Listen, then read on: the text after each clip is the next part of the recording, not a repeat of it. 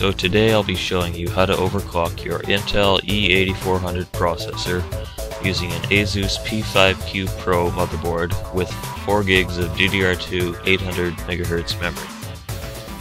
Usually I would explain all the precautions you should take before overclocking, but this time I'll just assume that you know what you're doing and just need some basic instruction on how to get the job done. I'm still a bit new to this myself, so don't blame me if something goes wrong with your computer and you can't fix it, because I probably can't. Alright, I know you can't see this, but right now I have CPU-Z open, and it's showing that the processor is currently running at 3 GHz. Now, we want to push that all the way up to 3.6 GHz, while still running at stock voltage, so your CPU temperatures stay at an acceptable level. So, to overclock, you're going to need to get into the BIOS. Now, to do that, you first need to restart your computer.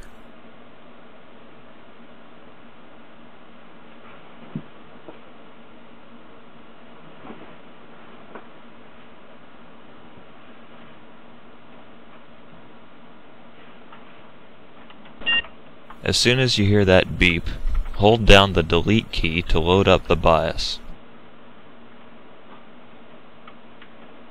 Once you get into the BIOS, you need to scroll over to the AI tweaker and change AI Overclock Tuner to manual.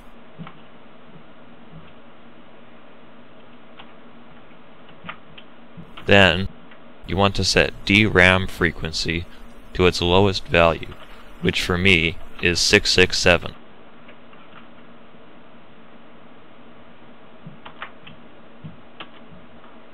You also want to make sure that PCIe frequency is set to 100, since that's its default value. Now, using the keypad, enter 400 for FSB frequency.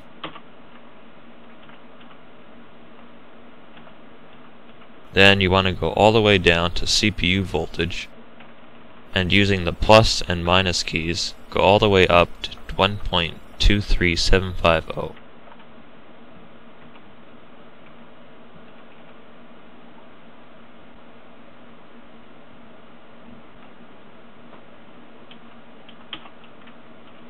You should be able to leave everything else on auto, and if it all looks correct, arrow over to exit, save changes, and press enter.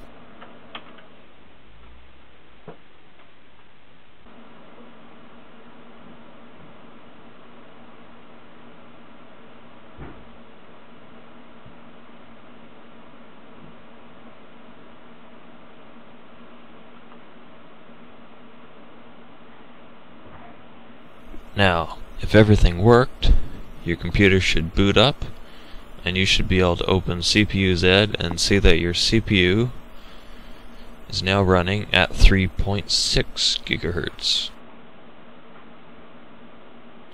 And your memory should be back at 800 MHz, just like when you started.